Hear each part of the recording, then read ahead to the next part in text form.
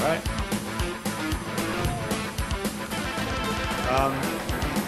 Oh, one's dead. Jesus.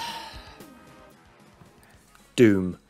The definitive first-person shooter first released in 1993 is now available on Xbox Game Pass, thanks to Microsoft's acquisition of Bethesda.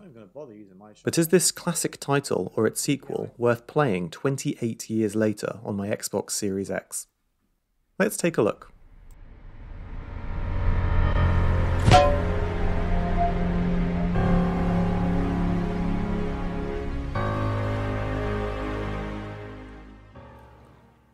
Doom is the first in a long series of first-person shooters and the title which really popularised the genre. There were FPS games before this, such as Wolfenstein 3D, but none had the popularity and long-lasting success of Doom. In Doom, your objective is mostly finding keys to locked doors and eventually getting to an exit which takes you to the next level. However, each map is filled with aggressive demons, and it's up to you and your arsenal of weapons to take them down and escape. The game offers you a variety of different difficulties to play on to help cater from the casual to the hardcore player, and then throws you right into the action. The earlier levels are very easy and help you learn the game mechanics before they gradually get harder and the real challenge begins. Luckily, as the enemies become more difficult and numerous, your weaponry improves too, starting off with a pistol, then a shotgun, chainsaw, minigun, rocket launcher, plasma gun, and of course the BFG 9000, which decimates everything in its path. The action is fast-paced and encourages run-and-gun gameplay. It's pretty satisfying when you defeat a whole horde of challenging enemies, but overall I feel that the action can become a little samey after a while. It's just going from room to room killing enemies and then trying to find doors and keys, with not enough variation in level design and limited types of enemies to keep it fresh. So honestly, I got a little bored after a few hours play. Maybe Doom is more suited to short plays rather than the long streaming sessions that I did. There is a fair bit of content in this game though. You get 4 chapters with 9 levels each, as well as a pretty decent selection of mods to change things up a bit. These levels vary in length, some only taking a few minutes and some taking much longer, usually as a result of me not being able to find a key or a door. If you want to try all the mods out, you've got a lot of content to try. A particularly interesting one was Wrecker, where you have a crossbow and fight completely different enemies in a Viking-inspired fantasy setting. But as novel as the idea was, I felt the quality wasn't that high. It was probably a good 25 years ago though.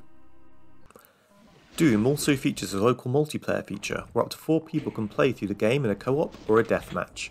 This is something that will be fun with friends, but nothing I'd take too seriously. As the game is easy to pick up and play, it may be something your non-gamer friends would join in on too, which I think might make this a potentially good sofa party game. Doom was a fantastic looking game for its time, and if you take its age into consideration, it still looks fine. It runs very smoothly on my Xbox Series X with no slowdown whatsoever as you'd expect.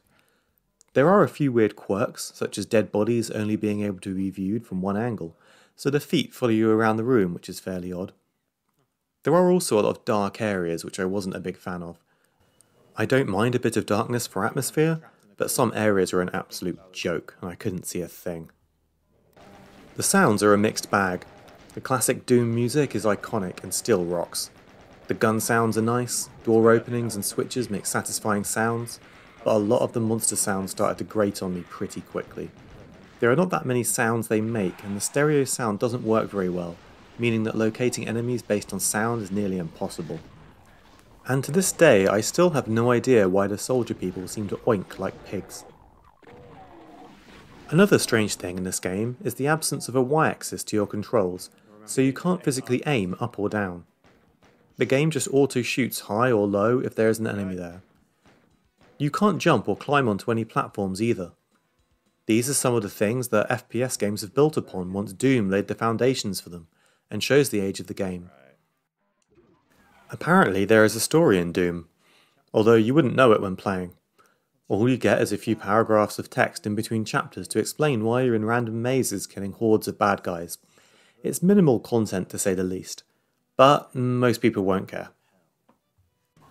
Doom 2 is also available on Xbox Game Pass and is very similar to the first game. It features more enemy types, improved sounds, slightly better textures, and a new weapon in the Super Shotgun.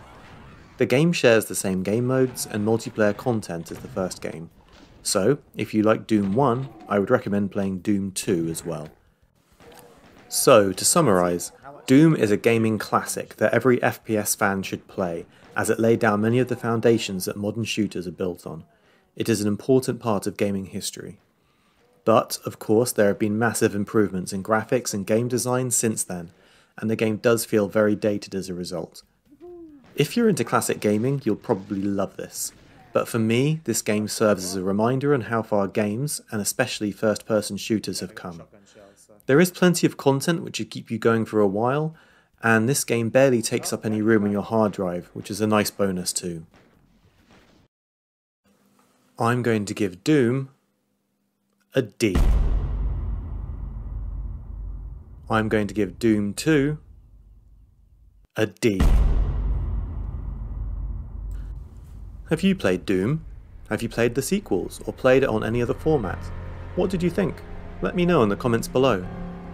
I currently stream a new title every Sunday evening UK time on Twitch, at rosterboss_official. So join me there to see another new Xbox Game Pass or Game on Gold title being playtested. Or join me on Tuesday evenings for regular PUBG action. If you liked this video or found it useful, please like and subscribe, it really helps the channel. Thank you for watching, see you next time.